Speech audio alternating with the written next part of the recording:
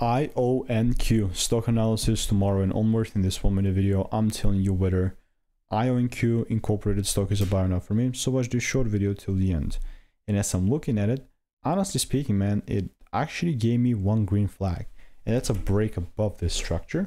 And guess what? Right now, since we're in the demand area, I'm really starting to get excited. Like really starting to get excited. We have our highs marked up and everything. Not like a clean buy, but still, if it manages to pull lower and it gives me that double break, then and only then I'll really consider it to double down on this whole market conditions and everything.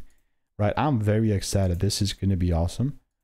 But of course, I'm not going to pull the trigger unless the price really gives me the rules. So yeah, like if you want to learn the strategy that I'm using and everything, click the first link in the description. All reviews are 5 stars.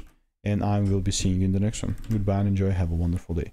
Like nothing else to say other than I'm going to wait and I'll keep you updated.